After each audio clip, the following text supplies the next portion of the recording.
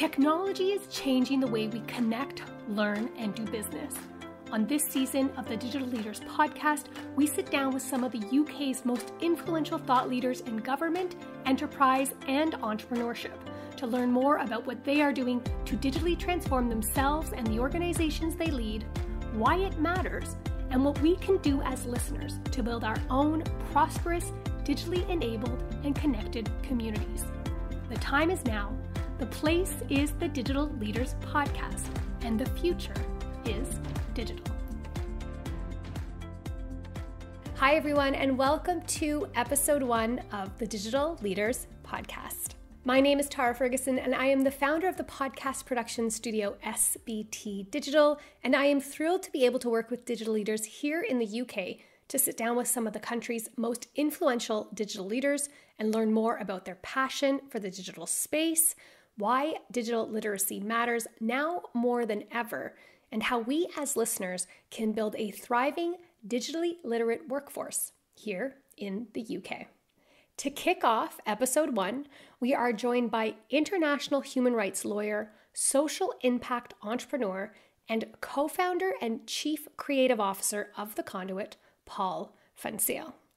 Paul grew up during the apartheid in South Africa and has spent a majority of his career advocating for those with no voice. As a result, Paul has been recognized as a global leader for his work in social impact and transitional justice and was chosen as a young global leader by the World Economic Forum in 2008. On today's episode, Paul shares the impact growing up during the apartheid had on his career, how he is leveraging technology for social change, and how he has been able to recruit some all-star guests for his latest project, The Conduit. So with that, please welcome our first guest of the series, Paul Funseal.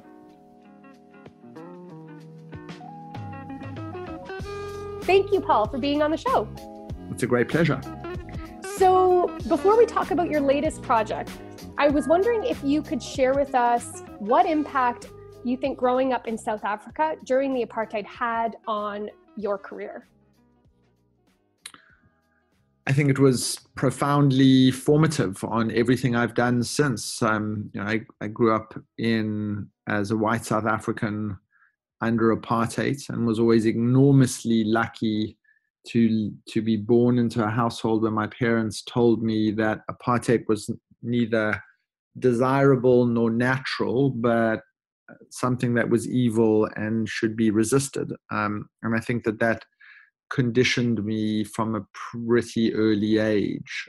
And so when I went to university, when I was 18, and this was in 1988, pre the release of Nelson Mandela, right, and at the high point of the resistance to apartheid, I was really plunged into the reality of what it is to try and overthrow a system that was a crime against humanity and was profoundly evil, and encountered some incredibly courageous activists who had been working for democracy their entire lives, and that really influenced a lot my journey and how I saw the world.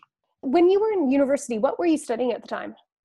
I was studying, I did a liberal arts degree. I studied politics, sociology, English, and law.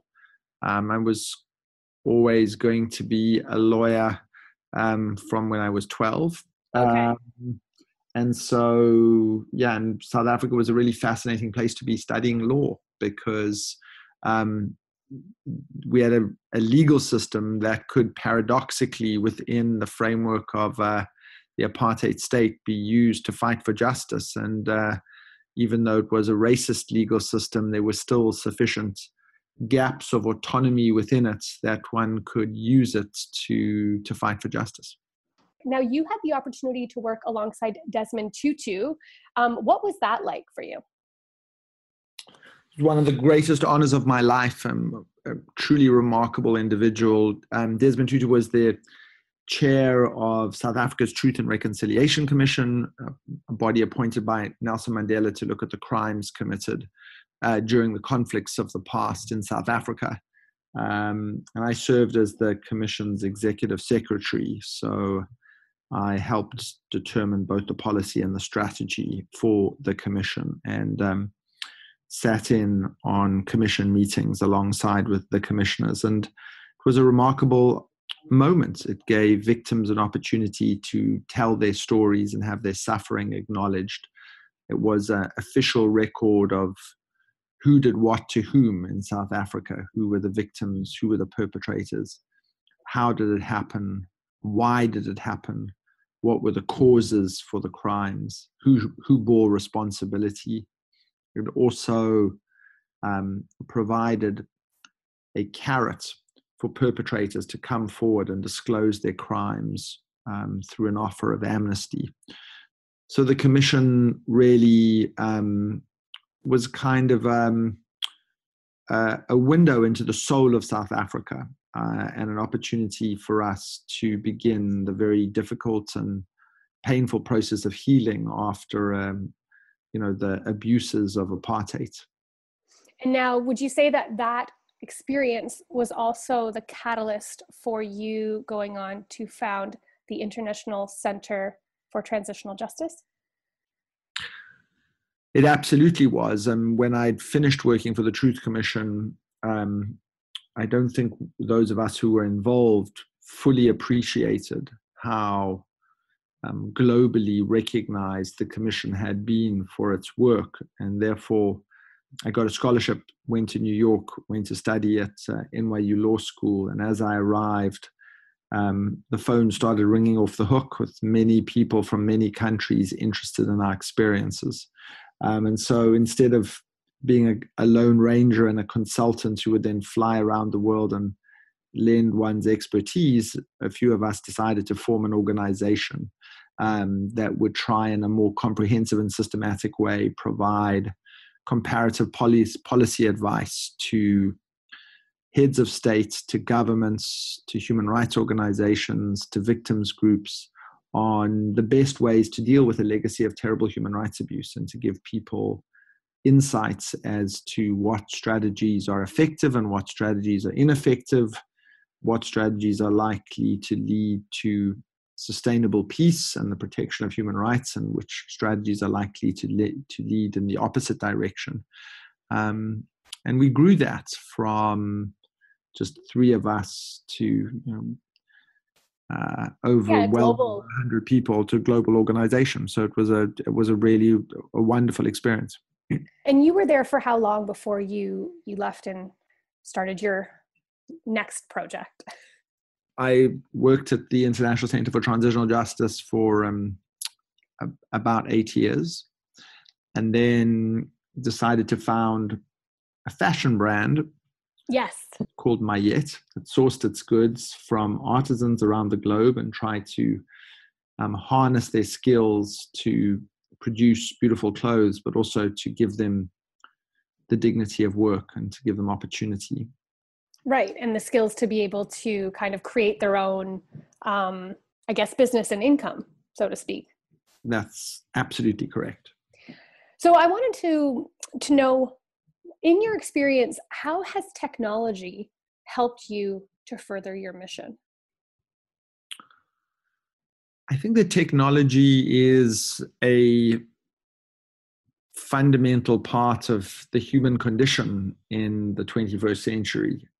We are now impacted by technology in every aspect of our lives. It is a source of an enormous amount of productivity. It has reinvented the way we learn, the way we communicate, the way we create, the way we watch, the way we eat, the way we heal, every aspect of our lives. And so in my prior lives, you take for granted that you run a global organization in which people in East Timor are in real-time contact with people in simultaneously New York, Bogota in Colombia, Sarajevo, Ghana, Accra. So you know, trying to start a global conversation about how nations reckon with the past was just fundamentally enabled by technology. Our fashion brand, you source silk from Varanasi, India. Right. And we would take that and, you would be getting it hand loomed in a very small community. And you would be able to sit in a studio in New York and look at the patterns and send back feedback in real time. And you'd be able to design jewelry in a studio in New York and send feedback in real time to artisans working in Kibera in Kenya, where they're hand carving horn and bone and hand pouring metal jewelry.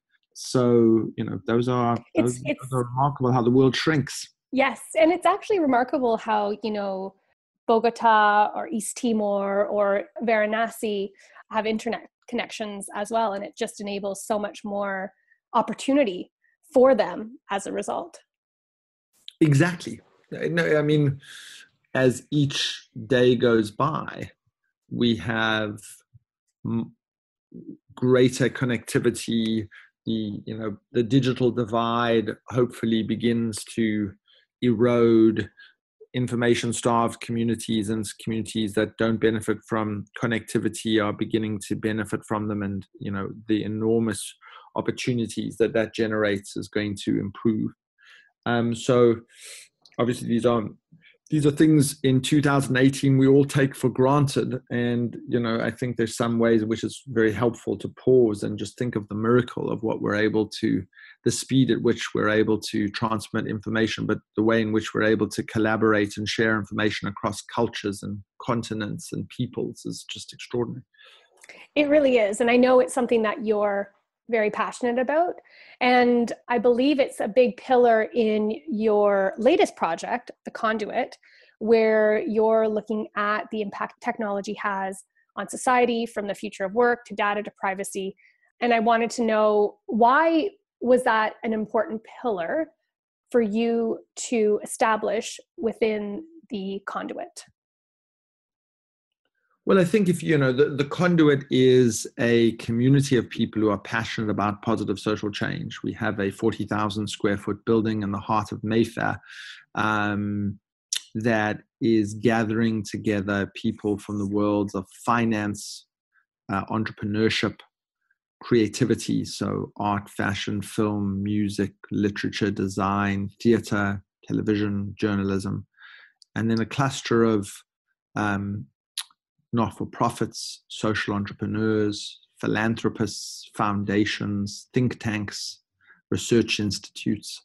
And that group of people are collaborating, discussing, working together, sharing ideas, downloading on best practices.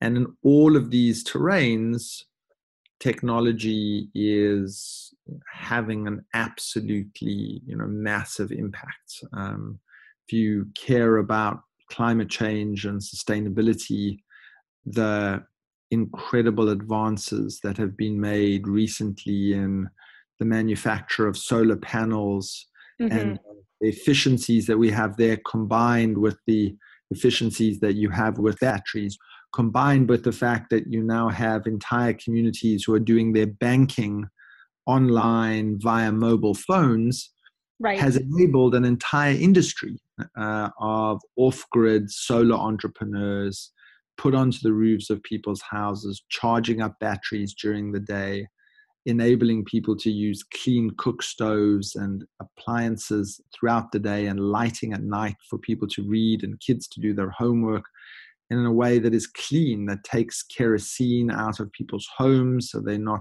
smoking the equivalent of 2 packs of cigarettes a day. right. And these things, solar technology, battery technology, mobile technology, combined lead to this incredible reservoir of social good. And if you're wanting to advance this and scale it and accelerate it, you have to understand these technologies and know how to use them. Definitely.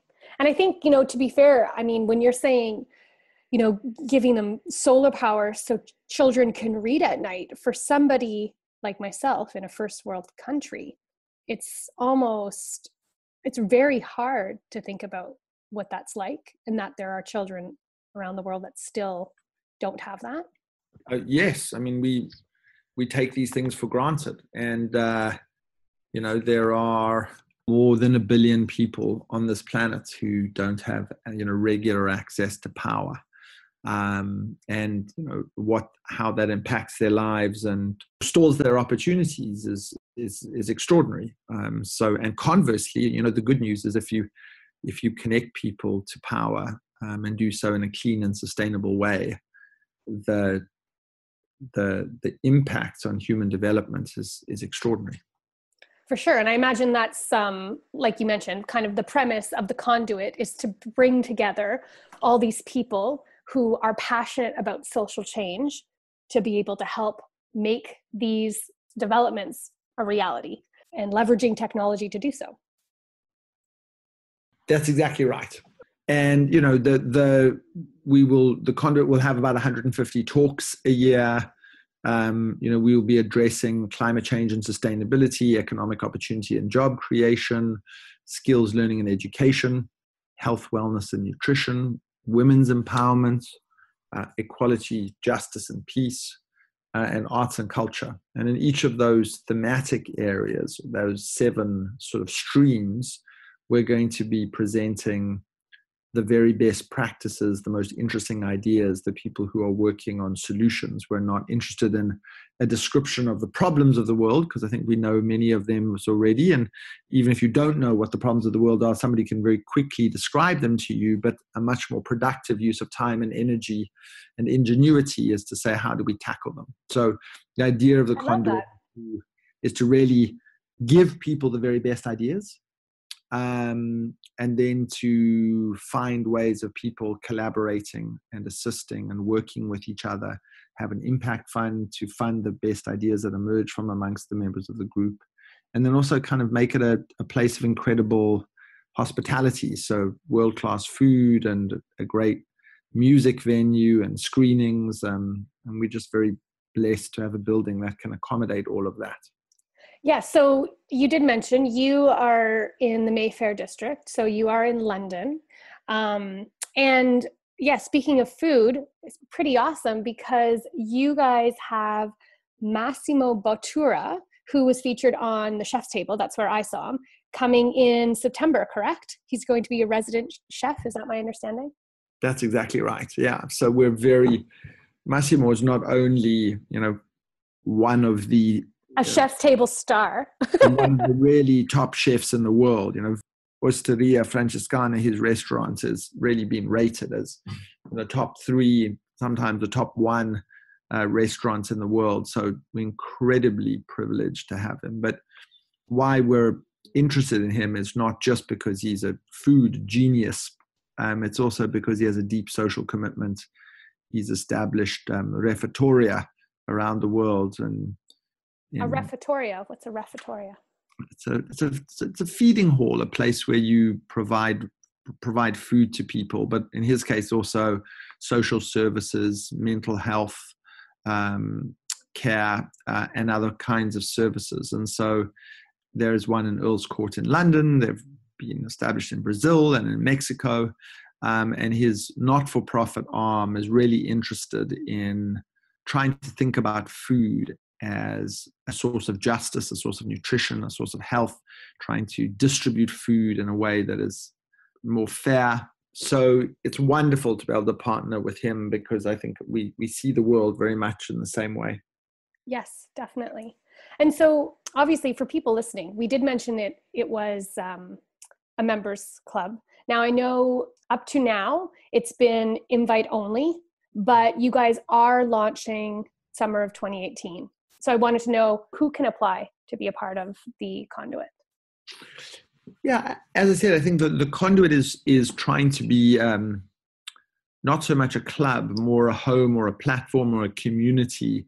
We happen to have this gorgeous building that people will be welcome in, and what we're trying to do is say we welcome applications from people who share that passion, who see the world's great challenges as opportunities waiting to be solved. And we have very carefully, selected and curated and identified people from all walks of life to be members of the Conduit community. But because we can't, possibly know everybody in London who is either, passionate about or curious about or keen to be engaged in or actively engaged in efforts to achieve positive social change, we will, begin to invite applications sometime in August and September when the building is fully open. So I wanted to know, what is the end goal with the community and ecosystem you're building with the Conduit?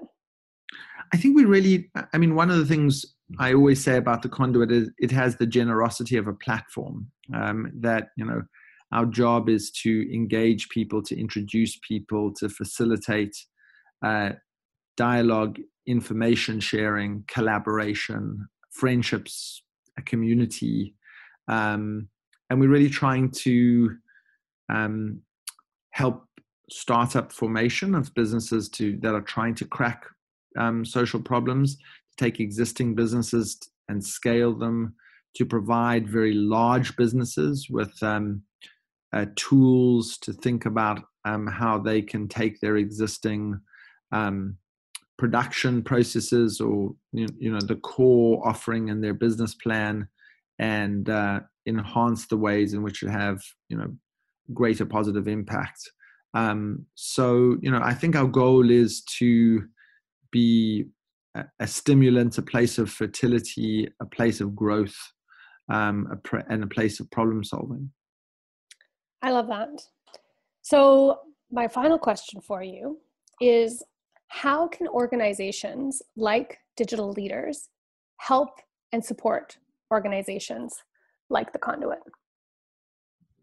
You're helping and supporting by this interview, by giving us a voice, by saying, allowing us to tell people who may be listening to this about what we're doing and our mission. And if that resonates for them to be in touch, I think, in the fullness of time, we're going to make available our content so that even if you haven't signed up as a member, there are opportunities to be able to listen and access the kind of really revolutionary content that we'll be presenting online. I think in some ways, there are no substitutes for being in the room and getting to meet people and being introduced and human contact. But technology doesn't do a bad job as a sort of second order benefit of making the content more widely available. Certainly. Yeah, that would be amazing. I need to figure out how I can get in to have dinner courtesy of Massimo. Those are going to be the hottest tickets in town. There's no doubt about it. Yeah, no, I'm like, okay, how do I? So now we're going to go into our lightning round. So I'm going to ask you a question and you're going to tell me the first thing that comes to mind. Great. All right. So here we go. The one book I would recommend to all listeners and why is? Anatomy of a Miracle by Patty Waldemeier, former Financial Times journalist, who describes the negotiations which brought an end to apartheid. Oh, interesting.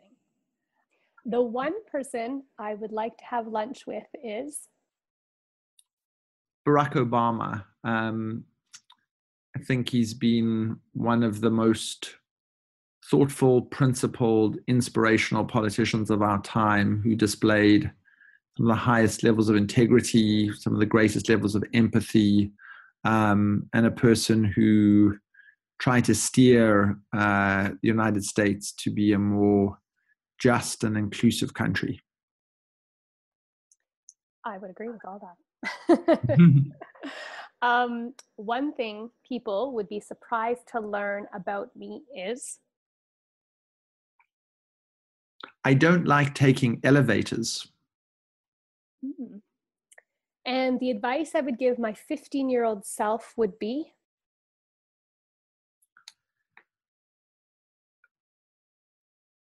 never lose faith in humanity's capacity to be good, and always find ways of accelerating our potential to make change. Awesome. Do you have any final words of wisdom for our listeners? Yeah, I would say that if you were to choose any moment in human history to be alive, you would choose today, notwithstanding all the challenges, some existential in the form of climate change that we are facing. Humanity has never had the wealth, the technology, the opportunity, the insights, and the ability to make positive change at scale as we've had now. And so I would say these are incredibly exciting times, and there are moments in which we can achieve enormous good if we focus on it and if we are creative and entrepreneurial about it. So go to it. All right, that is it for episode 1 of the Digital Leaders Podcast. But now we want to hear from you. Do you agree with Paul? Do you agree that as a result of technology, this is one of the most exciting times to be alive and make positive changes of scale? We want to know your thoughts, so make sure you share your comments with us in iTunes or tag us on social at DigiLeaders or hashtag DigiLeaders. And if you want to find out more about Paul and the Conduit, head on over to our website, digileaders.com, and click the podcast tab. We have all that information there. Next week, we sit down with serial entrepreneur, angel investor, and founder of Founders for Schools, Sherry Kutu, to discuss what she is doing to foster digital literacy in the classroom. So make sure you are subscribed to the podcast via iTunes so you do not miss it. That is it for this week's episode of the Digital Leaders Podcast. I'm your host, Tara Ferguson. Thank you so much for listening, and we will be back next week with another episode of the Digital Leaders Podcast.